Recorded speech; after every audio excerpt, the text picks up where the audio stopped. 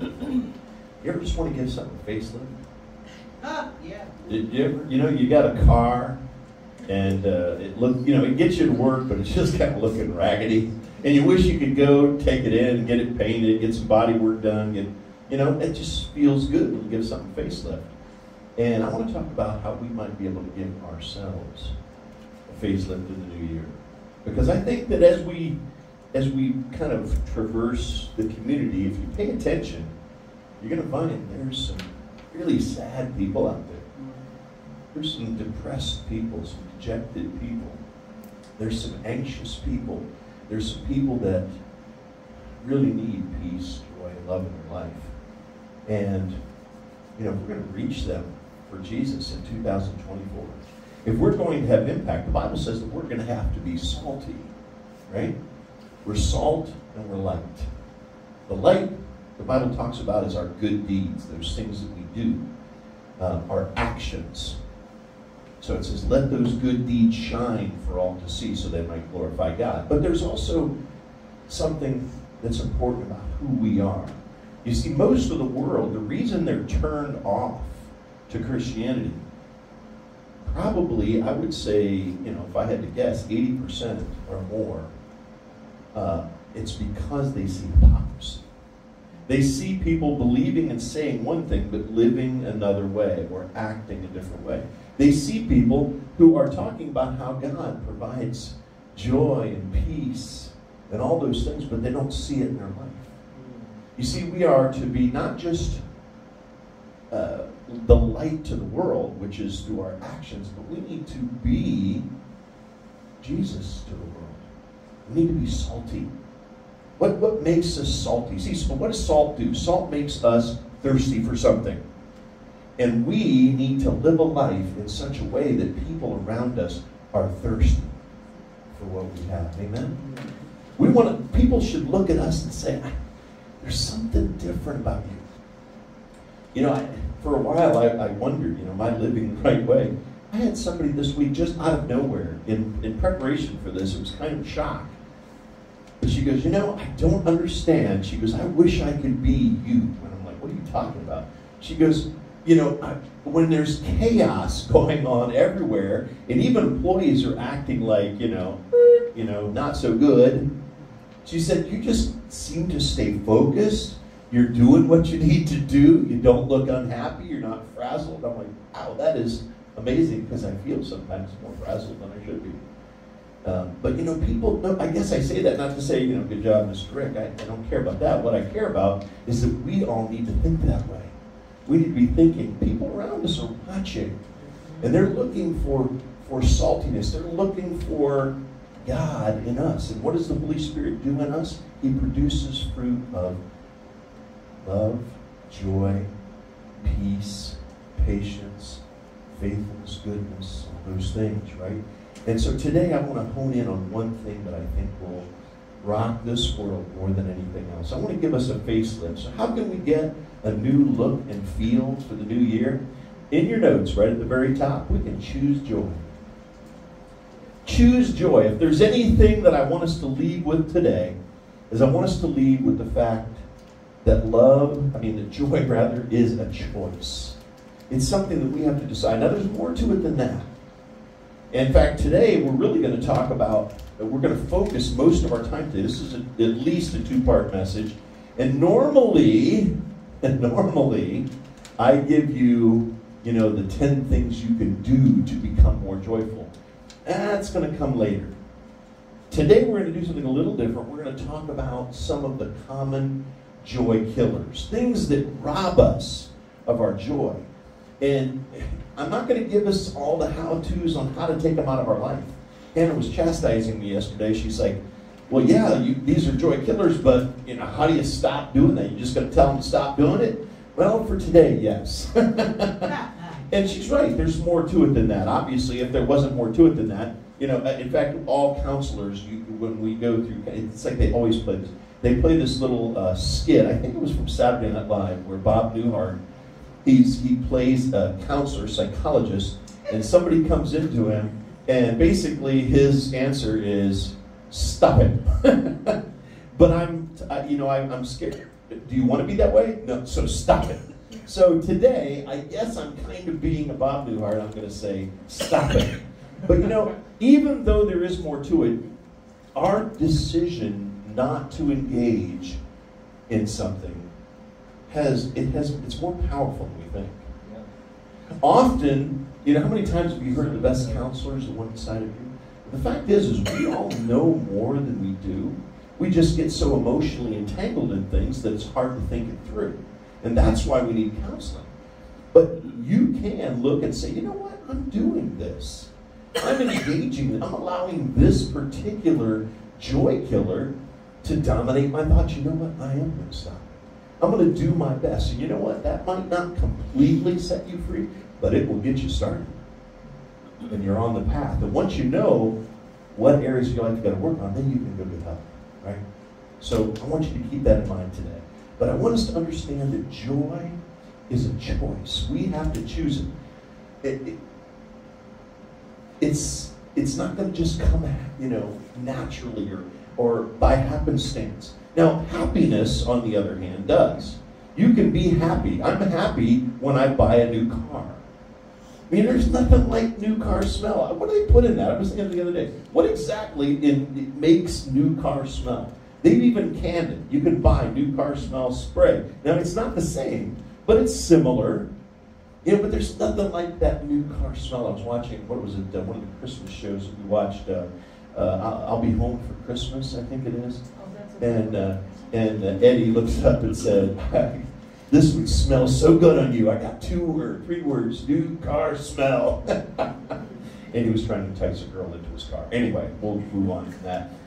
But the fact is that, what was I talking about? Now I have no idea. That totally derailed my train. Yes, new cars can make you feel really good and make you happy for a little bit. But guess what? After you drive it for, you know, when you buy a new car, it's like you can't wait to go to work the next day. Ooh, you drive. You know what? After 3, 4, 5 weeks, it starts to wear off. Before you know it, you're not happy. You can be happy by going on a vacation. You know, for the next several days after the vacation, you're feeling good, but then all of a sudden, you're going to work, all the normal things, you're not happy anymore. You can be happy by doing a lot. You can get a new hairstyle, you get some new clothes. There's a lot of things that can create happiness, but joy is something that transcends circumstance. It is not driven by circumstance. And that's what I'm talking about this morning. And it is a choice. And why do I know it's a choice? Because in your notes this morning, Philippians 4:4 says, always be full of joy in the Lord. I say it again, rejoice. Now notice that as a command. It's not saying, I want you to be joyful because it's good for you. It doesn't say try to be joyful as much as you can. It doesn't mean, you know, if everything's going well, rejoice. No, it says always. Always be full of joy in the Lord. I say it again, rejoice. Now, if it's not a choice, how could God tell us to have joy? That would be impossible. He would be telling us, giving us a command that we can't fulfill. So we know it is a choice. It's like love. The Bible says, put on love every morning. That means choose it. That means get up and say, okay, today I am going to love people. That's going to be my focus. That's why James chapter 1, verses 2 through 3, it says, dear brothers and sisters, when troubles of any kind come your way, of any kind, physical problems, sickness, financial problems, relational problems, whatever it is, when troubles of any kind come your way, consider it what? An opportunity for great joy. An opportunity. That means it's not going to happen automatically. It is an opportunity for us to say, you know what? I choose joy. And why would you choose joy through a trial? Of course, we're not choosing joy because of the trial. Yay, God, my car broke down. Yay, God, I'm sick. Woohoo, I lost my job. No, that's not what it's talking about. It's saying, consider an opportunity in the midst of this trial or trouble to have joy. Why? For you know, it gives the answer in verse 3. For you know that when your faith is tested, endurance has a chance to grow.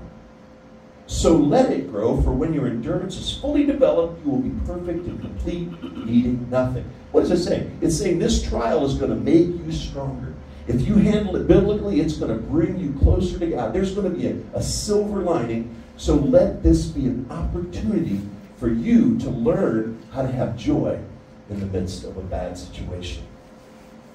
So it's an opportunity which implies that it's a what? Choice. Now, what's joy going to give me? What's it going to do for me? How's it going to give me a new look and feel? In your notes. Number one, it will give me happiness, and I use that word a little loosely there. It's going to give me happiness that is not driven by circumstances. If we choose joy, we're going to be happy regardless of what's going on, because it's an internal happiness. I remember many years ago I lost my job, and at the time I was a pastor. I had no unemployment or anything. I had been out of my field of engineering for several years, and several years is like a millennium. When it comes to engineering, things change so fast. Like software, it just changes like that. And so I'm really kind of, not sure what's going to go on, and I'm like, And God said, you know what? I got this. I want you to have joy. And I remember we were at the zoo. I think I've told you this before. I was at the zoo with the kids. We had, the long and the short of it is that it was a sudden thing, and we had planned a vacation, and it wasn't to go anywhere. We were just going to do things locally, which is what we typically do. And we're at the zoo, and I didn't want to be at the zoo, and I'm kind of like down, and God just said, you know what? Do you trust me? Do you believe I'm going to provide for you? Or are you just saying that so that, other people will be like, wow, you're right. And so I started to kind of pray, and I'm like, God, forgive me for my lack of faith. Yeah, this is a bad situation. Yeah, I don't know where I'm going to get a job. Yeah, I might have to, downsize my home. Might have to move. I don't know what's going to happen. But God, you're right. You're going to take care of me. It's going to be okay. And I chose at that moment to have joy. It didn't wash over me supernaturally. It wasn't like I'm really bummed and God just said, let me change your emotions. No, my emotions never changed. But as I chose joy, I remember this peace starting to wash over me. And I started to smile. And I was like walking around with this stupid smile. And it wasn't because of animals. It wasn't because I was with my family. It was because God is like, I got this. Rejoice. Have fun. I will get you a new job. Don't you seek first the kingdom of heaven and let me take care of all your needs. And this whole joy started to wash over me at that point after I chose it. And then as the joy came in, it replaced all those butterfly feelings from anxiety, all those negative feelings of depression. It just kind of washed them away. And I remember by the time I left the zoo, I was like, this is going to be okay. You know what it was? And God provided in an amazing, almost supernatural way. But it really was quite supernatural. He provided a job that I would have never sought out in a million years because it wasn't even available and it wasn't advertised. I'm sure I've shared that story. If you want to hear it, see me later. I'm not going to worry about that right now. But happiness that is not driven by circumstances, that's what joy is going to do for us. And number two, it's going to give me a happier, healthier, more cheerful look. When you're happy on the inside, it drives what your face does. You know what I'm saying? If you're bummed out, your face is going to look bummed out. If you're full of joy, your face is going to look like it's full of joy. It's going to give us a more cheerful look. We're going to look happier. It's going to make us more salty. We're going to have a more joyful presence, if you will. A joyful aura, if you like that word. Whatever, insert your own word, but you're going to look more joyful. And you're going to have a new look on the outside and a new feel on the inside. You see where we're going with that? You see how that all worked out? We're going to have a new look on our face and a feel. Now here's the key. It's got to be joy in the Lord. Nehemiah 8:10 says this, don't be dejected or sad for the joy of the world. No. For the joy of your new things that you buy. No. For the joy of the entertainment. No. For the joy of the Lord is your strength. That's our joy. That's what our strength is. Our joy comes from the Lord. It doesn't come from I'm so good and I will make it and I will find a way and I will do this or I. No, that's not the way it is. Our joy is in the Lord. He will provide. He will take care of me. It's realizing that nothing happens without going through the Father filter. He is a sovereign God. And if He doesn't allow it to happen, it's not going to. And that means He's in control. That means He's not going to let too much to come upon us that we can't handle it. That means that He is going to cause all things to work together for those who love the Lord and called according to His purpose. It means that we are more than conquerors in Christ Jesus. It means that we can do anything through Christ which strengthens us. Do you see this? It's all because of the Lord. And because of that relationship, because of our faith in the Lord, because we know that no matter what happens on this earth, even if we are run over by a bus and we don't make it another hour, we are going to wake up in eternity in God's presence, in a place of perfection, in a place where rust and moths and thieves and sin does not exist. Praise the Lord. Right? And with that, at the tip of our minds all the time, in the forefront of our mind, we're going to have joy. And here's what Proverbs says in 15:13. It says, a glad heart makes a happy face. You see how that works? A glad heart. When we have joy in our heart, our face is going to light up with happiness. I want you to look at your neighbor right now. Do you see happiness in their face? If not, just say, choose joy. Go ahead, just tell them, choose joy. Get a little accountability here. Choose joy. I was trying to not look happy and it just came out. Notice the reciprocal is also true. This is kind of funny. In Proverbs 15:30, it says, a cheerful look brings joy to the heart. Do you see this reciprocal nature of this? Your glad heart puts a smile on your face, and your cheerful looks bring joy to other people's hearts. That's what we want to do. We want to bring joy to other people. When we enter the church building, we ought to bring joy to the church. We shouldn't be all, we're all Eeyores sometimes, Might as well not go to church. Probably won't do anything about it anyway. Probably going to snow later on. We're all Eeyores, man. You tell me you know who Eeyore is. Is there anybody here that doesn't? See, when I'm hanging out at work with the young ladies, they don't always know what I'm talking about. I say Eeyore, they're like, what? Eeyore? They know Winnie the Pooh because he's the common, he's the main character, but we got to stop that. We got to bring joy to where we are. When we go into the workplace, we should create joy. Literally. When we walk into work, we should be so full of the joy of the Lord that our smile brings cheer and joy to other people's hearts, which puts a smile on their face. You see how that works?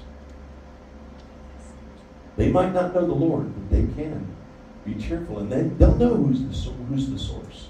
They're going to figure it out. It's going to make you very salty, and combined with your good works, with your light, you're going to have opportunities to share Christ. Maybe this year, it's time for us to get a new look and feel. Amen? Anybody want that for themselves? I know I do. I know I do. So let's get into it this morning. Common joy killers. I'm going to spend the rest of our time this morning talking about joy killers. If we don't get through it all, that's all right. We'll finish in part 2 and go on to the new stuff. So however it works out, we'll get home in time for lunch. Okay? It's going to be okay. Here we go. The first common joy killer, and I've got 10 of them here this morning, is an unhealthy focus. An unhealthy focus. In other words, what we're thinking about. What is at the forefront of our minds? What is the direction of our brains? That's what a focus is. And if we're focused on something that's unhealthy, it's going to take away our joy. That's why the Bible says in Colossians 3:2, set your minds on things above, not on earthly things. I put the NIV translation here. Normally I use the NLT, and it simply says, think about things above. But I kind of like the verbiage, set your minds. It's like lock in. It's kind of like in the military, movies, things they focus in and you see it's like a jet fighter, looking for a target, and then it hones in, goes solid red. When it goes solid red, you're fixed on it, right? That's what we need. We need to set our mind, fix our minds on things above. Why? Because that's our home. This is temporary. Temporary. We are going to live at max about 120 years. Max. That seems like a long time, but not when you compare it to eternity, which goes on for millions and millions and millions of years. That's a long time. So we probably ought to set our minds on the longer part of our life, not this little teeny pebble of our life, okay? Not just on earthly things. It also tells us in Philippians 4:8, Paul says this, he's ending his letter. He's talked about all this stuff. He's like, I know they're going to forget a lot of this stuff, but let me just end with something I don't want them to forget. He says, and now, dear brothers and sisters, one final thing, fix your thoughts. You hear that again? Fix, set. Fix your thoughts on what is true and honorable and right and pure and lovely and admirable. Think about things that are excellent and worthy of praise. Why would he say that? Because whatever we're focused on, that's going to drive our feelings. And when our feelings are down, we're not going to perform the way we would normally perform. We're not going to be as salty. We're not going to be as powerful. We're not even going to be able to function at work and be a better dad or mom or child or grandma or whatever we are. And so he says, fix your minds on those things that are good. Those other things are still going to be around. You can still pay attention when you need to fix them, but focus the majority of your time on things that are good, that are pure, that are lovely, that are admirable. And guess what? You're going to feel better. You're going to think clearer. You're going to be more salty to the world. You're going to be more able to handle what life throws at you. Now, what are some unhealthy focuses? There are lots of them. And certainly we're not going to hit them all, but let me give you some real obvious ones this morning that we ought to consider kind of removing from our main repertoire of thought patterns, okay? Sustained focus, an unhealthy sustained focus on, number one, problems. You say, well, I got to focus on problems. I'm going to fix them. I didn't say you shouldn't focus on them at all. I just said don't have sustained focus. You're not working on your problems 24/7. So when you're working on your problem, solve it, okay? If you got a medical problem, fine. When you're at the doctor, you got to think about your problem. When you're taking your medicine, you got to, but otherwise you don't have to think about it. It ain't going away. It's not going anywhere right now. So you might as well just ignore it. And just move on with your life. Think about it. So you get stricken with cancer. And it's terminal. Okay, that's a bad thing. And I would mourn with you if you got cancer, and I hope you would mourn with me. But you know what? I got two choices. I can either A, let it get me down and be sad and dejected and depressed the rest of my existence, or I can say, well, what's going to happen is going to happen. I'm going to make the most of the rest of my life.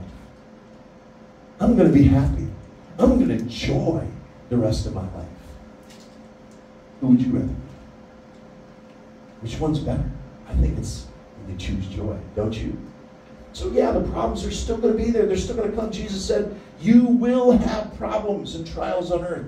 Just count on it. But he says, I tell you these things so that you might have joy, because when you know they're coming, you can move through them. You can realize, hey, I knew that was coming, so I'm going to deal with it, but I'm going to have joy throughout, because I know that God is going to get me through this. So no sustained focus on the problems. Just focus on it when you need to, and then let it alone. It won't go anywhere. Hopefully it will. And if it does, yay! Then you don't have the problem anymore. Number two, shortages. That's kind of a specific problem, is all it is. Shortages. Sometimes we focus on, I don't know if I'm going to be able to pay the bills at the end of the month. Is thinking about it going to make it change? Nope. You're just going to make yourself sad. Think about it. Think of a plan, what you're going to do, and then forget about it. Turn it over to the Lord. That's why the Bible says, worry about nothing, pray about everything. Thank God for what he's done, and you will experience peace that is beyond understanding. Okay? Shortages. Don't worry about them. Just turn them over to the Lord. Deal with whatever you got to deal with, and then choose joy regardless. You know what? If you have to lose your house, you'll still make it. I've seen some joyful homeless people. I have. I've also seen some really anxious and depressed homeless people. We get to choose. Number 3, sicknesses. And I kind of put it under sicknesses, but also, sickness, illness, injuries, handicaps, anything that isn't working physically, okay? Again, thinking about it's not going to make it better. In fact, quite honestly, sometimes thinking about getting depressed, getting anxious, having all those emotions, sometimes can prolong the healing process and make it worse. We can literally get sicker. There are sick people literally that think themselves into sickness. Okay, somatoform disorder, what do they call it now?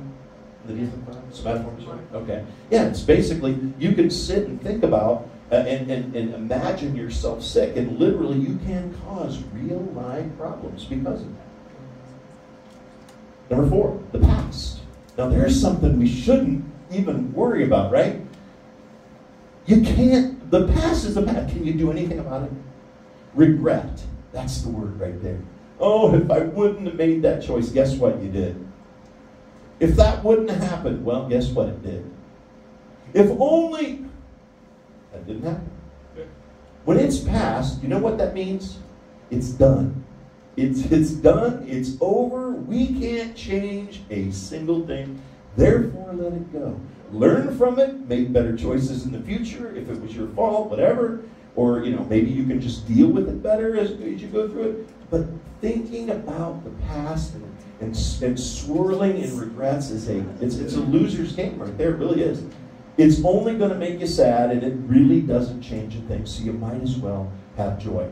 Now, again, I'm not saying just blow it off. Hey, if there's something to learn from it, learn from it. That's wise. A wise person says, could I have done something different? That's wise. But once you've learned from it, said, okay, you know what? I will not make that choice anymore. I will choose this way. I will deal with it this way. All right? And then we go to God and we say, God, give me strength to do that in the future. And we make that commitment. And then guess what you do at that point? You let it go. You forgive yourself. Right? God forgives you. Why don't you? Forgive yourself. Let it go. It's the past. And move forward. That's why Paul says, I turn away from the past. I look forward to what lies ahead. Why? Because I can't do anything about the past. It's the past. So no regrets. Number 5, sustained focus on self. We are not made to be focused on self all the time. It's unhealthy. It's not biblical. It's hurtful to us, really. When we start thinking about self too much, then we start thinking about things like problems, our shortage, our weaknesses. And we get, then we start to build that into a big snowball that really bowls us over. The fact is we should be focused on other people. What did I tell you? What have we heard from psychologists? The number one thing, if you're depressed and you're in your home, get out of your home, close the door, go find somebody with a need and help them. Why? Because you get your mind off self and onto somebody else. 2, you see that you're not the only one with problems because obviously they needed help. And number 3, it just feels good to help people. And so we want to make sure that our thoughts are not always on self. Our thoughts should be on each other. How can I build these people up? Our thoughts should be on our coworkers. Our thoughts should be on our family. Our thoughts should be on the Lord, not on self. Number 6, my desires and my dreams. Kind of another version of self, but a little more specific. Sometimes, we're thinking about what we want. What about what other people want? What I want? What about what my family wants? What I want, my dream. What about God's dreams? As a Christ follower, we're supposed to die to our dreams and desires, and we're supposed to adopt His purpose as our purpose. And so it's unhealthy for a Christ follower to think about what they want all the time. And finally, number 7, too many things. When I'm trying to focus on too many things, we are a society of multitaskers, and we are so proud of it. I can just do this, that, and the other all at the same time. You know what? Multitasking is not as wise as we think it is. It's not as efficient as just doing one thing and doing it right. The fact is that we say, well, I can recoup some time while I'm driving by sending out all my texts and responding to emails. You're not driving very well, and one day you're going to find yourself dead because you did that. It's not very wise. And even other things that sometimes we try to multitask, and we end up doing two things in a very lukewarm way when we could do one thing really well. The only multitasking that we should be doing, and it's biblical, we should be working as hard as we can, but connecting with God as we do it. That's our multitasking. But when we start focusing on too many things, focus on this, that, and the other, what does that cause? Stress. It causes stress. We start to feel anxious about things, and it removes the joy from our life. Last night, we had kind of an example of that. We're trying to do some, we had an issue with the internet. Turned out to be Zoom setting, which I find ironic. Apparently, Zoom updated their software, didn't set it for, the default was not what was good for us. And it was filtering all of our music out of the worship, which is pretty interesting. And that's been going on for a while. It has been going on for a long time. So well, I didn't hear about it till about a month and a half ago, a month ago, something like that. And then we've done several tests, and last night we just put our flag in the dirt and said, we're not leaving until this is solved. And it was, well, let me just tell you, here's what happened. We didn't know where to start, so we were starting with the board because the board's given us some problems in the past. And I'm like, okay, maybe it's sending part of the signal, maybe we don't have it wired correctly. So we had all these thoughts. Well, as we did it, I'm like, okay, we need to hear with headphones, right? Because then we can tweak, because there might be something clipping. So I tried to hook my headphones. Well, I had gotten new headphones for Christmas. They were, for some reason, something was interfering with the other computer, so I'd have them and then I wouldn't. And all of a sudden, one little problem became several problems. And it was like this, it was just so much. And I'm like, okay, gotta focus on one thing at a time. So it's like, all right, phone, we're not gonna worry about that. We're gonna do this, okay? All right, we're not gonna worry about that. So I just started unplugging things that didn't matter. And we phoned in on one thing, got it fixed, and then one at a time fixed everything else. That was a great example of how sometimes we try to focus on too many things at once, it just robs your joy. Because I was getting kind of stressed out.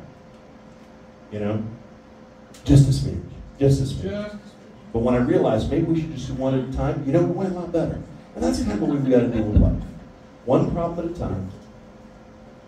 Work on it, learn from it, and then stop thinking about it. What we like to do is humans, we like to play the tapes over and over again, don't we? We record these and we play them over and over and over and over. And you know what God's telling us? He's like, you know what? Play it once, learn from it, make some corrections, take it to me, then take the tape and destroy it, because that's what I did. I separate, for example, sin as far as east is from the west. When he forgives, he forgets. And that's exactly what we need to do. All right, so unhealthy focus can rob us of joy. As we go through these, do you see yourself maybe getting caught up in some of these? Maybe make a little mark. Okay, here's an area where I need to focus. Here's an area where I don't need to focus. I need to let this thing go. I need to learn how to not think about these things. Because just like I said, a decision and then being aware and catching yourself when you do it, that goes a long way towards taking us where we need to be, even without a bunch of psychological tools or even spiritual tools. Number 2, unhealthy thought patterns. Now, I'm not talking about what we're focused on. I'm talking about patterns of thought here. Okay? For example, Philippians 4:6 says, don't worry about anything. Worry is a thought pattern. What is worry? Worry is negative meditation.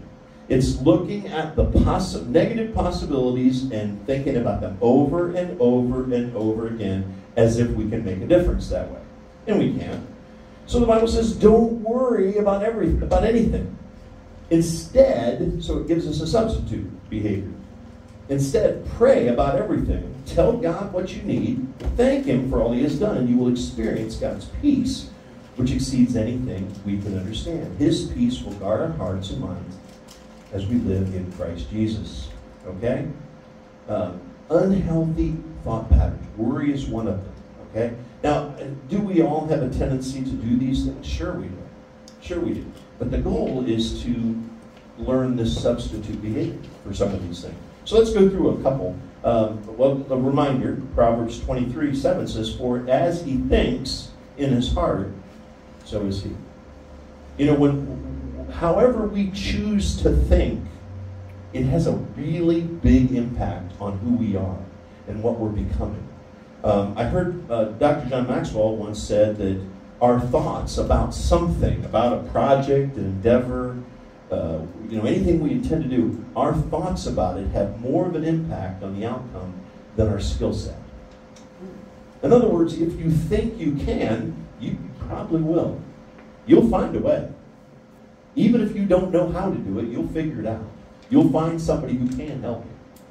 And so our thoughts really, really have a big impact on what we can accomplish. And you know what? Our thought patterns have a huge impact on our level of joy. And if we want to have joy, we're going to have to get out of some of these patterns. All right? I'm only going to talk about 3 here this morning. What's an example? And there are tons of negative thought patterns. One is worry. We talked about it a second ago. Worry and fear. Okay? I'm not talking about general anxiety disorders and those sorts of things. There are different things that cause anxiety in our life. For example, chemical imbalance can send signals to our body which we misinterpret as being anxious, and it can cause things all the way up to and including, and I can't think of the word, agoraphobia, where we're so afraid to leave our house, panic attacks, all kinds of things. I'm not talking necessarily about this, although I will say that changing our way of thinking can indeed have a major impact on these things, okay? Because we are a closed-loop system, and everything kind of feeds into everything else. So even if we do have this kind of a disorder, we can still not maybe solve it, but make it a lot better by changing the way we think. I'm also not talking about, just fear. If you're in the woods and a bear comes up behind you and you don't hear him and he goes, "Roar," and you hear it like 3 feet away, if you don't have fear, you're going to die, okay? You might still die, but you're definitely going to die if you don't feel fear. Why? Because fear is not always bad. Fear says, "Oh crap, I need to run or I'm going to be eaten by a bear," and it causes the what? Fight or flight response. I suggest that you take the flight response because fighting a bear is not a good idea unless you have a gun. Okay? You'll fight the bear? Well, you're a big guy, so, I'll Maybe it's a small bear. I'll prepare. Andy likes up there. I don't even care if it's a stuffed bear. I'm going to run. Winnie the Pooh, I'm out of there, man. I'm just saying, I think I can take a koala. I'm just saying. I have thought. I see. Well, they're asleep most of the time anyway, so you don't have much of a chance. All right, I digress. So I'm not talking about that. It's okay to experience a little bit of fear. And yes, there are some very anxiety-provoking things that happen to us. And you know what? Let me just give you one little piece of advice that might help. The fact is most of our life is out of control. Is out of our control. Isn't it? Can you control the next breath that you take? I mean, God gives it to you. You can control how you do it. I can take a deep breath. I can take a small breath. But, I can't control whether I have another breath. There's really virtually almost nothing in life that we can control. Now, we have this false sense of security that we control our jobs and our finances, but we don't. And, when we finally come to grips with that, and we truly turn it over to the Lord, that's where the start of peace and joy takes place. When we realize, I thought I had control. You know what worry is? Worry is assuming, it's like we assume that we have control, and we can control the situation by worrying about it. But worrying doesn't do anything. In fact, it makes me less able to deal with it, and can make me sick and do all kinds of things to me. So what I'm saying is, the anxiety here, the worry that I'm talking about is playing the tapes over and over again. Okay? Yes, I was saying, if you're faced with a lot of anxieties in life, know that you are not alone. It is probably the number 2 most diagnosed thing in the world right now. Number 1, okay, I don't have all the new figures. It used to be depression. Apparently it's anxiety. So know that you're not alone, but know that you can overcome it. And a lot of it starts with just understanding that, you know what, I don't have control over it anyway. And you know what, I'm going to surrender that control to the Lord. And you know what, I'm going to take the place of a child.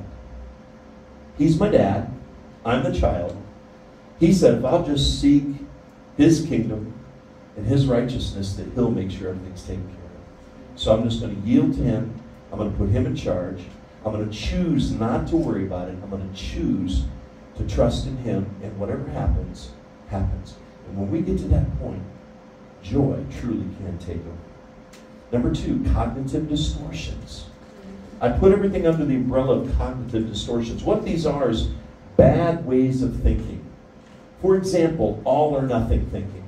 If I don't get this job, I'm going to lose it all.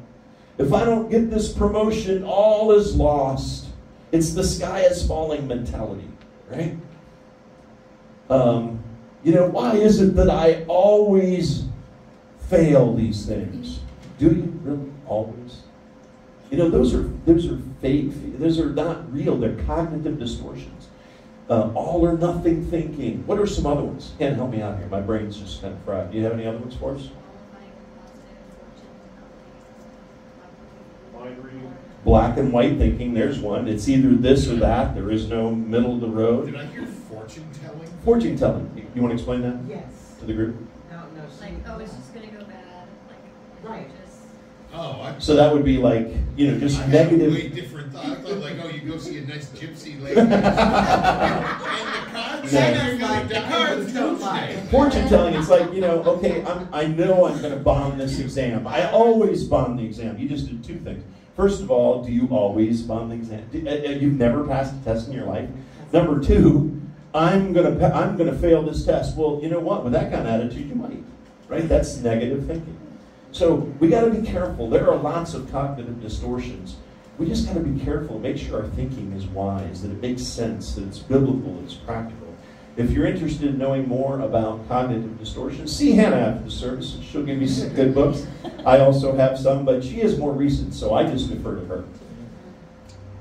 And number 3, negative self-talk, which is kind of what we were talking about here. Negative self-talk. Just constantly telling ourselves we're not good enough, we're not smart enough, doggone it, people don't love us, we always fail, we're probably going to fail this test. You know how you are, you always say the wrong thing. A lot of cognitive distortions get pushed into this, but just anytime we're negatively talking about others, about ourselves, about our job, you know what, if your job's so bad, quit it. But don't be negative, don't be thinking, because you know what, we get ourselves into these negative thoughts and now everything is negative. And it robs us of our joy. Amen? So we've got to get out of these patterns of thinking. I better move on or we're never going to get through any of these. Number 3, comparing myself to others. Big mistake. Big mistake. So many problems with this, there's no way I can hit them all. But here's the thing. Don't. That's really the best thing I can tell you. Just stop it. Okay, we're back to Bob Newhart here. Just stop it. All right? 2 Corinthians 12:10 says, "Oh, don't worry. We wouldn't dare say that we are as wonderful as those other men who tell you how important they are." Paul is talking here.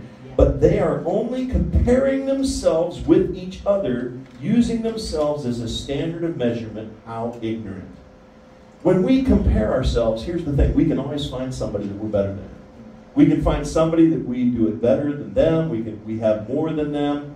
And you know what? We can always find somebody who has more than us, who does it better than us. You know what? It's better not even to do that comparison. First of all, you're not my standard. Jesus is. And I'm not your standard. Jesus is. We shouldn't even be comparing ourselves. And certainly, we heard the story. God tells a story, a parable. Jesus tells a story. He says, there's this, basically, I'm going to really quickly paraphrase this for the lack of time, but he hires some people in the morning and he agrees on an hourly wage, and they start working in the field, and then later in the day, he hires somebody and they agree on a wage, not per hour, but like a daily wage, what they're going to make. And at the end, somebody comes in under the wire, last hour, and he agrees to pay them. And what they find out is he's paying everybody the same. So some people are working all day for that amount of money. Some people work half a day for that money. And some people only work an hour, and they get the same pay. And these people come up and they're disgruntled. They say, what the heck? We worked all day. And he said, didn't you agree to work for that? I, as the owner, don't I have the right to bless people if I want to? Think of it that way, do you? You know what God says? Don't I have the right to bless some people? Maybe you're not ready for that blessing. Maybe you can't handle that blessing. Maybe you haven't even heard that blessing, you know? We got to let God decide those kind of things. We got to realize this is not our home. You know, we'll get blessed someday. Just stick to our work. We got to stop comparing. Don't compare ourselves to the Joneses. You know, and we got to stop comparing ourselves to people that don't know Jesus, because this is all they're ever going to get. Let them have their fun, because you're going to have a lot of fun and a lot of blessings forever, and they're not going to have those things. Galatians 6:4-5 says, pay careful attention to your own work, for then you will get the satisfaction of the job well done, and you won't need to what? Compare yourself to anyone else, for we are each responsible for our own conduct. James 3:16 says it this way, for whenever there is jealousy and selfish ambition, there you will find disorder and evil of every kind. What is it? Jealousy. That's the key here. A lot of times we just get jealous of this person's that or the other person's something else. This includes, in your notes, their resources. You don't worry about it. So they have more resources than you. Just be glad what you have. You know what? Go to a third world country and live amongst some people that you'll be a millionaire compared to them. You won't feel so bad anymore. Don't compare yourself with their lifestyle to yours. You know, so maybe they're not a Christian. Maybe this is it for them. And you're going to have a lifestyle that's beyond anything they could ever imagine. Or maybe it's another Christ follower and God's just blessing them right here because they're in need of that blessing right now. But don't be jealous, because it causes evil. It causes us to lose our joy. You know, when I'm thinking about what I don't have, it's not very joyful. When I'm just, thank you, God, that I do have a car. You know, I remember when I got my Fiesta. I moved up. I had a Saturn, and I remember Orlando said, "Yeah, I remember you in the car. It was pretty Spartan." I remember him saying that word. It was very, and it was. It was a car. In fact, you remember in the old days there was a generic brand of things, and it was like a white box with black cereal on it, you know? And that was it. That's what the Saturn was. It should have been painted white with the word car on the side. It got me places, but there was nothing nice about it. But you know what? It got me to work every day. And that's what it's supposed to do. And you know what? I know a lot of people with a lot of nicer cars, but I still got to work, and they still got to work. And you know, I know people that have to walk to work. And I know in other countries, there are lots of people that I don't know that don't even have a job to walk to. So you know what? We can always be thankful. Or we can choose to focus on comparing ourselves to other people. How about their abilities? Sometimes we do that. Oh, why does this person plays guitar, this person sings, this person can manage this. Sometimes we even get jealous of each other's spiritual gifts. There was a huge bit of that going on in the early church in Corinth, and Paul had to set them straight and teach them about spiritual gifts. You can go check that out on your own. We can't compare ourselves. God gives us gifts according to the needs of the church. You might not have what somebody else has, but you have just what's needed. Number 4, their accomplishments. You know, what they've done in life. Oh, they wrote a book and I've never done anything at all. They became the manager of some business and I've not done anything. They started a business from the ground up and they're successful and I'm not. You know what? You have just enough time to do God's will. Get on it. Get on it, whatever that is. Number 5, their positions, their status, their prestige. You know, oh, they made it to mayor. Oh, they're an elder in the church. Oh, you know what? Don't compare yourself to anybody. Just pray and ask God, what do you want me to do, and do it to the best of your abilities. And then you don't have to worry about those things. But anytime we start comparing ourselves to others, jealousy is going to set in and our joy is going to plummet. Number 4. What is a joy killer? Unhealthy behaviors. There's lots of behaviors that we engage in that simply suck the life out of our joy. 1 Corinthians 10:23 says, you say I'm allowed to do anything, but not everything is good for you. You say I'm allowed to do anything, but not everything is beneficial. There's some things that we do, they just ruin us. You know? They ruin us. That's how I feel about Fortnite. Yeah. What's that? That's how I feel about Fortnite. Fortnite? It's a game. The game. Okay, I've heard about it. I've never seen Yes, it. it's the devil. You know, a lot of games are. Not gonna lie to you. A lot of games are. Dude, They suck the life. earlier, Mama said Fortnite's the devil. Mama's right. 1 Timothy 1:19 says, cling to your faith in Christ and keep your conscience clear. For some people have deliberately violated their consciences, and as a result, their faith has been shipwrecked. Here's when we start doing things that are out of line with what we believe. When we do things that are out of line with what we know to be right, it will suck the joy out of us, and it'll shipwreck our faith. So we need to be careful. What are the examples of these? These are just examples. There are many. Lots of behaviors can cause us to lose our joy. But number 1 is sin. Just any sin. What is sin? Sin, by definition, is basically something that's going to hurt us. It's going to hurt us. It's going to hurt somebody else. It's going to hurt our relationships. It's going to hurt our relationship with God. That's what sin basically is, in a nutshell. That's the way I view sin. Okay? It's not just God trying to be mean and not let us be happy. He's saying, I made you. I know how you operate. If you do these things, it's going to hurt. Okay? So we should just avoid sin. You start lying, for example, you're going to lose your joy real fast. You're going to start feeling bad about yourself for being a liar.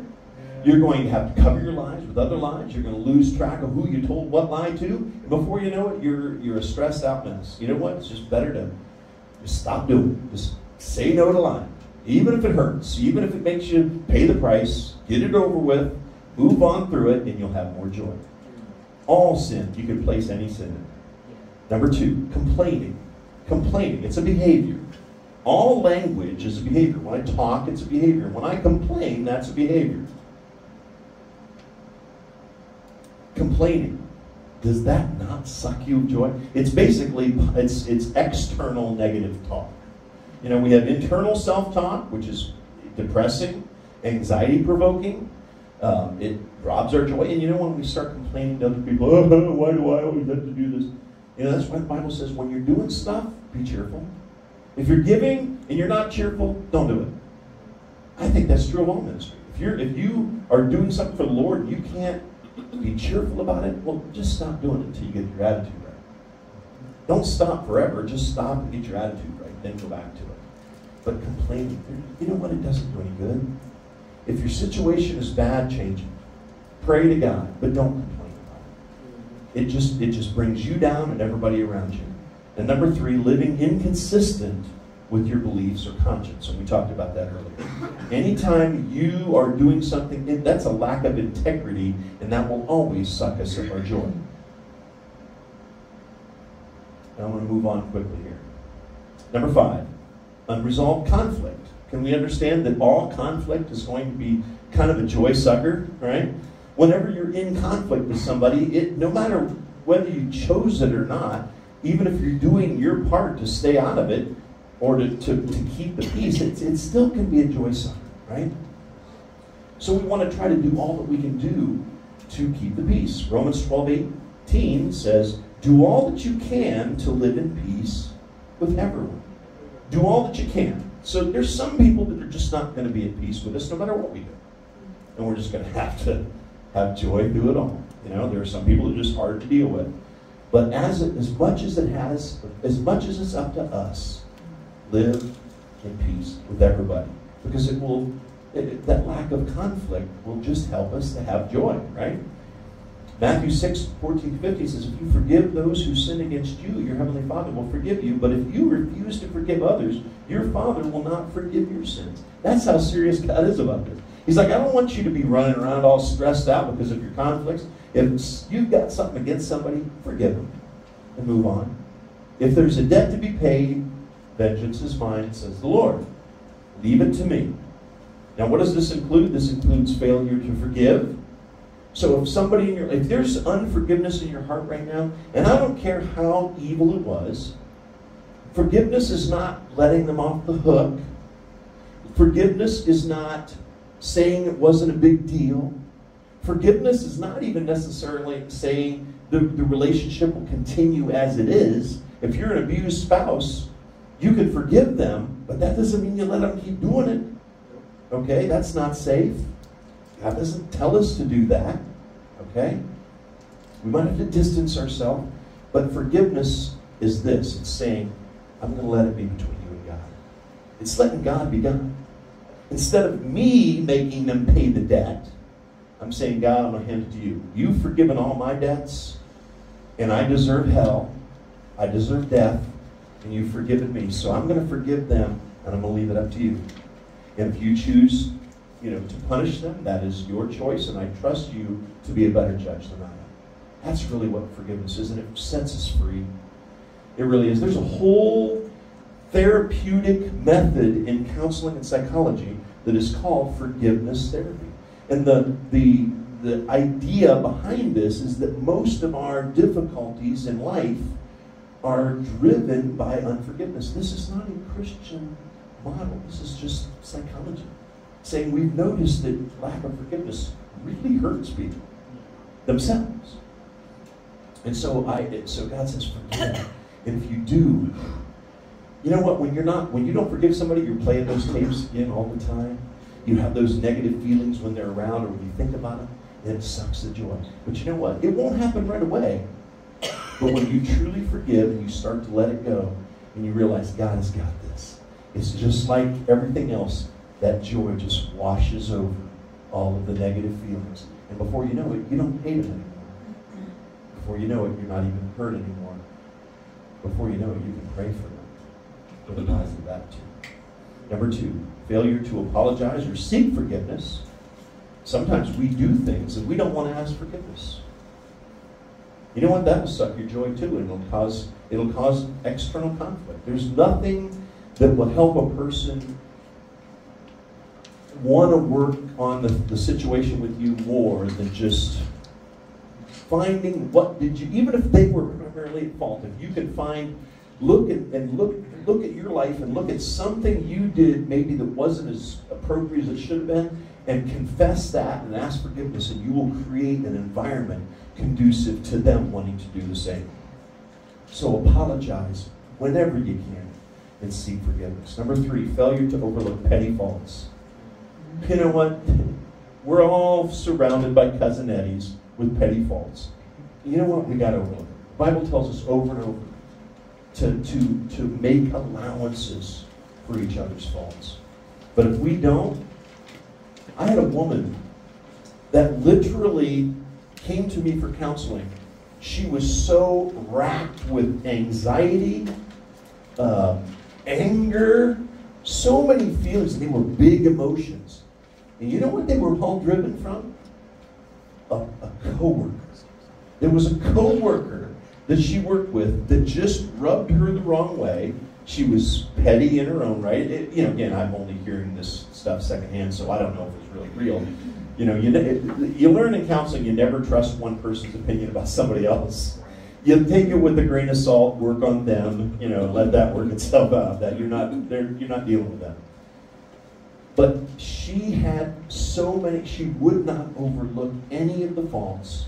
She wouldn't forgive anything. And so every time this woman would come into her, sphere of whatever existence, she immediately was angry, agitated, anxious. It was like, and I said, basically, it's like that, it's like the blips, the airline, whatever, the blips that show the airplanes and where they are. Radar. Radar, right? Yeah. You gotta just take that little red dot off the radar. You gotta get her off your radar. And the only way you're gonna get her off your radar is to forgive her, to overlook her petty faults and just not worry about it. And then she's gonna become part of the white noise. But as long as you keep those big emotions towards her, she will always appear on your radar screen and you will always be irritated. We've got to overlook people's petty faults. How about we have one more before we quit for the day? Does that sound good? Yeah. All right. Unhealthy attitudes. Unhealthy attitudes will keep us from experiencing joy. That's why Philippians 2:5 says you must have the same attitude that Christ Jesus had. Why? Because he was happy. He was joyful. He was full of joy. He prayed over the disciples that his joy would become their joy. I really wish, it would be so awesome if I could travel through time. Man, if I had the DeLorean and the flux capacitor, I would definitely go back and hang out with Jesus for a while. I would love to see joy in action. Because I guarantee you he had joy, and that's probably why people listened to him. It wasn't just the authority, because I think authority without that joy probably wouldn't have gotten him where he needed to go. But he had the joy of his Father, the Holy Spirit. Examples of attitudes that we shouldn't have, and again, I can't hit them all because there are thousands of attitudes that we probably shouldn't have, but some big ones. Pessimism. Pessimism. It's always going to work out bad. I know this isn't going to happen. I know I'm not going to make this. I know that nobody's going to listen to me when I go out and share the good news. I know that this ministry is going to fail. I know I'm going to flunk this test. I guarantee this interview isn't going to go well. That's pessimism. And I think pessimism, number one, it's a slap in the face to God. You know, we ought to be the most faith-filled people in the world. We shouldn't be pessimistic. We should always be full of hope, believing in the best. Doesn't mean negative's not going to ever happen, but we know that even when something does happen that's bad, we know that God is going to cause all things to work for the good of those who love Him and are called according to His purpose. Amen? Amen. We know that even when trials come, He's going to help us with our endurance. He's going to draw us closer to Him. So we have no reason or right to be pessimistic. And you know what? Pessimism sucks the joy out of our life probably faster than anything else. We got to learn to be optimistic. Why wouldn't we be optimistic? We serve the Creator of the universe, the Lord Jesus Christ.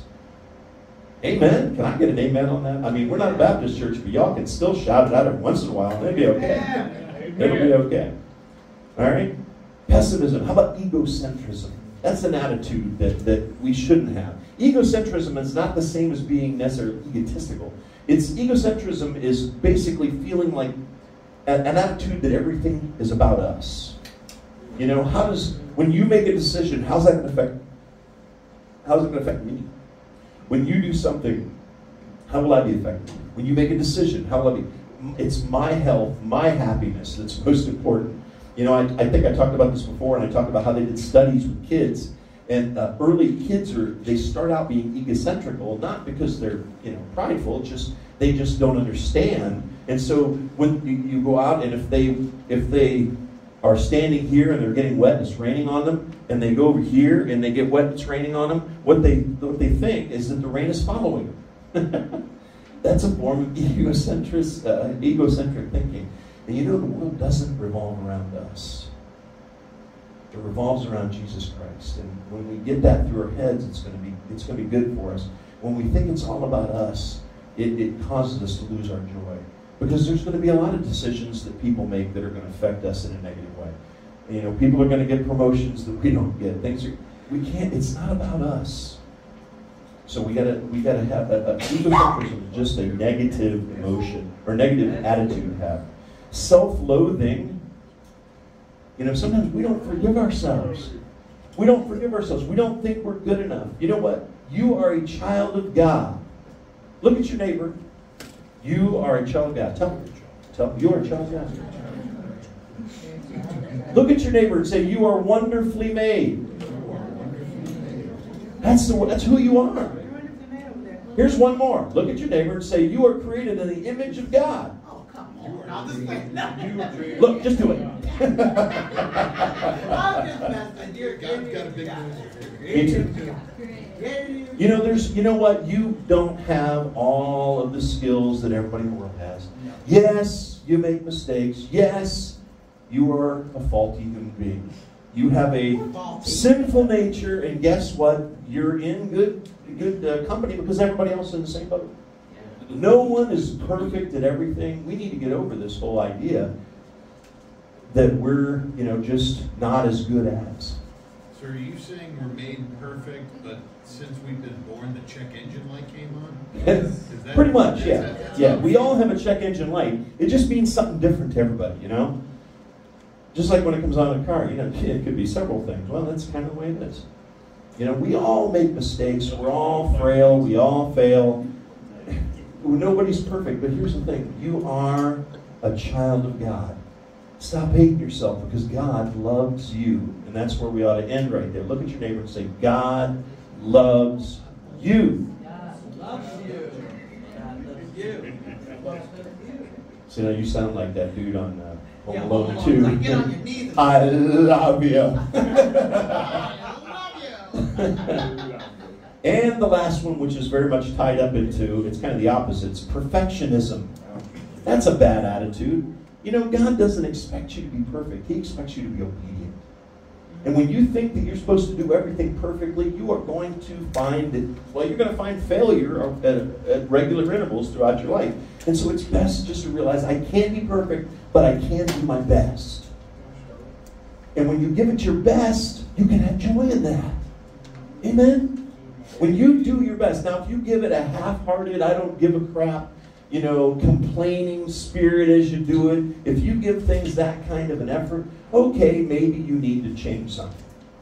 But if you do your best, whatever that is, you give it your all, you pray about it, you include God, you do it with a joyous spirit, you know what? You've done your best, and that should bring joy to your heart. I have done all that I can do.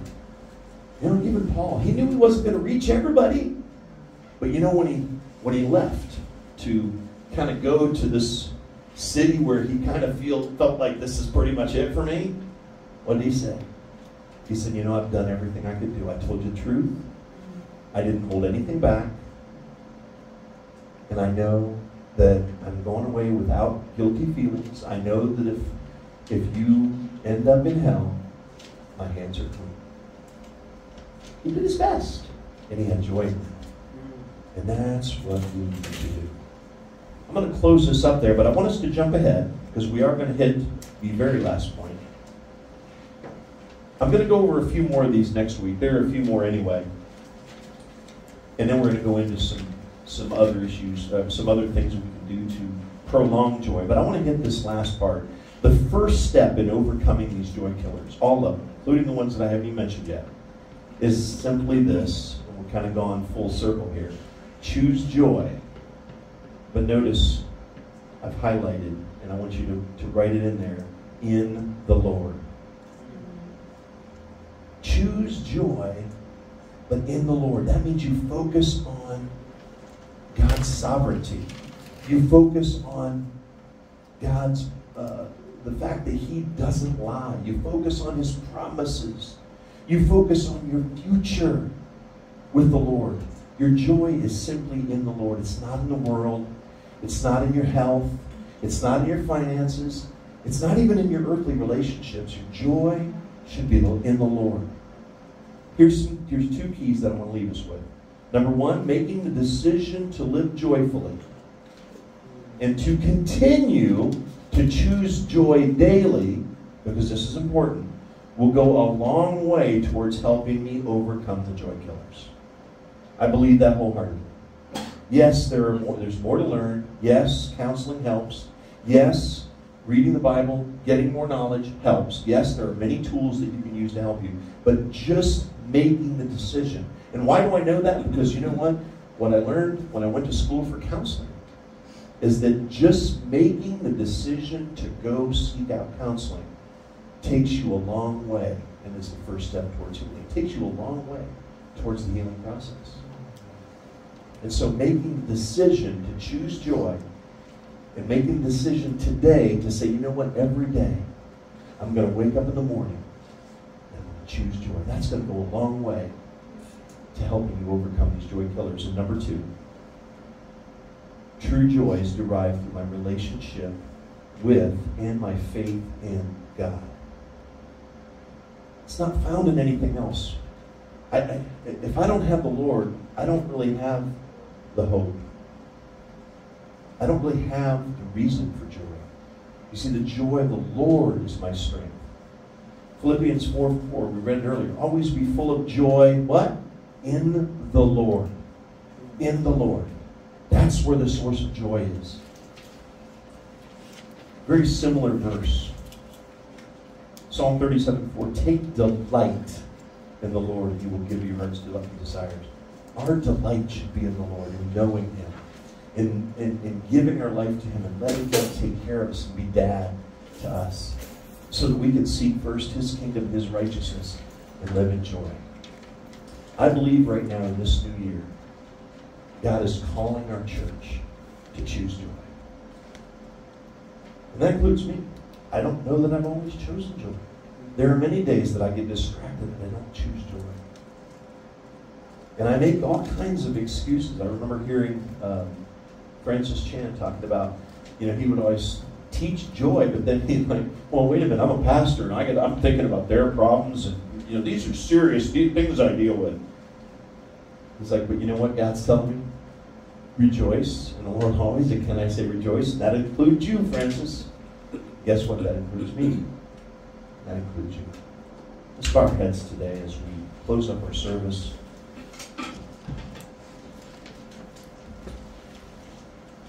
I believe God is calling us to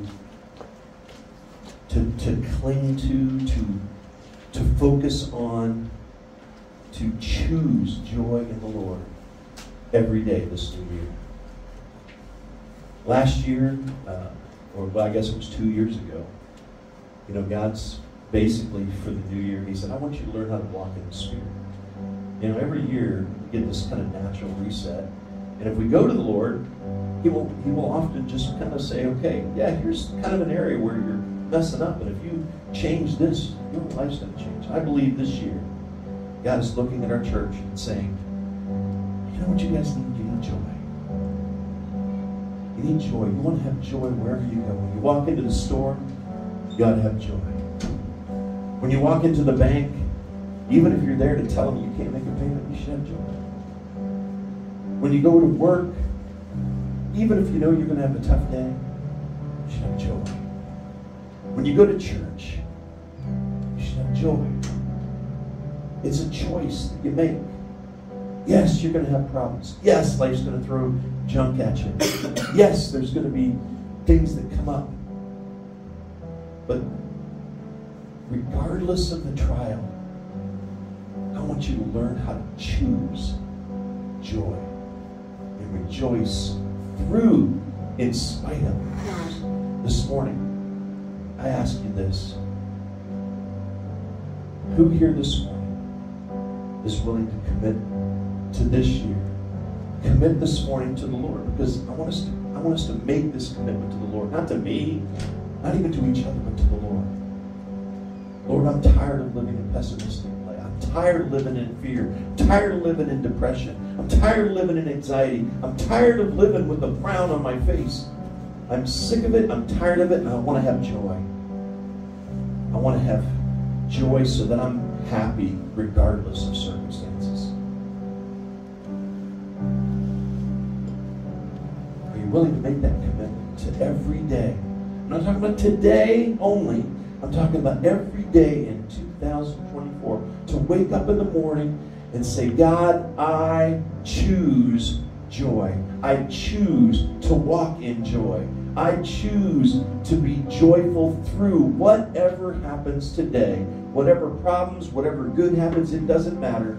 I choose to live a joyful life this day. Are you willing to commit to that right now? And if you are, right there where you sit, you can come forward.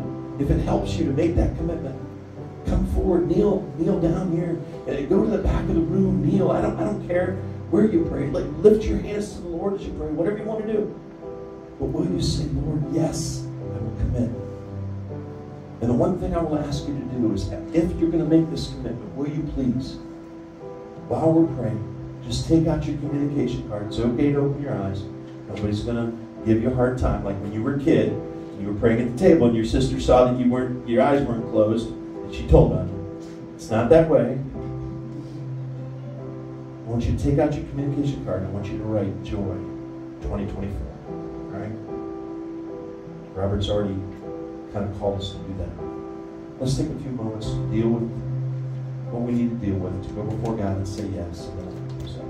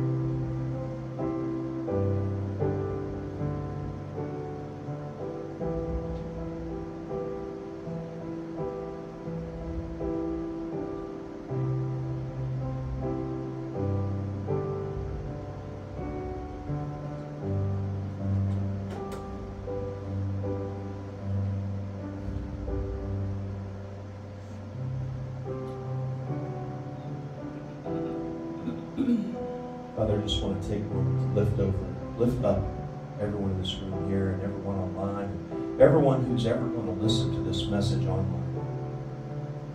I just lift them up to you right now, and I ask you, fill them with your Holy Spirit. Father, that you fill them to the brim. Father, that you draw them,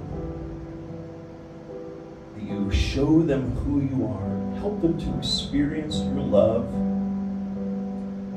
Father, help them to know you so well that they have faith in you, that they will trust in you to do what you've said you do. Father, that they might have all the tools they need to choose joy. Lord, problems are going to happen anyway. We're going to have problems. We're going to have shortages. We're going to have conflict. We're going to have things that don't work. We're going to have sicknesses. We're going to have handicaps. We're going to have all those things. Lord, we can either have them and be unhappy and be pessimistic and negative, depressed and anxious and fearful, or we can have them and we can have joy.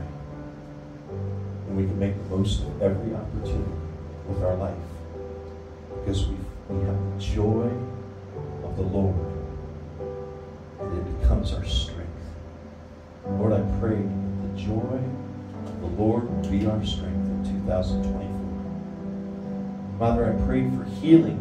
I know there's people probably even in this room who have different issues with depression and anxiety, and they're clinical, they're above the typical norm.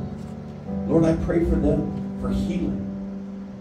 Lord, I pray that there would be healing in the mind, healing in the chemistry, healing in all of those things that create those issues for us. Lord, I pray that for those who are dealing with things that are maybe outside of the normal realm, that you would just right now draw them to go out into the world and get help.